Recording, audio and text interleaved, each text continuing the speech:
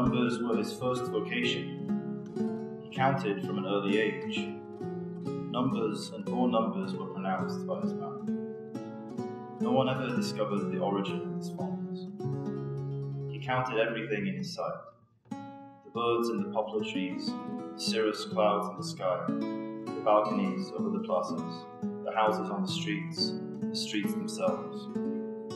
He enumerated the peals of the church bells, the steps of a passerby from one place to another, the words in the Sunday sermon, the letters from one book or another.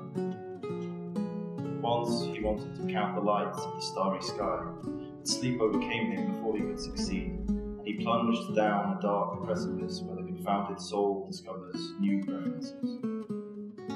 From then on, he experienced a singular pleasure only when counting exceptional things, like the calls of the crows, the twitters of an owl for seeing death, the moments before the orgasms of the maids as they copulated in the granary with the servants, pitiful howls of the dogs left outside, or the tolls of the bells on funeral days.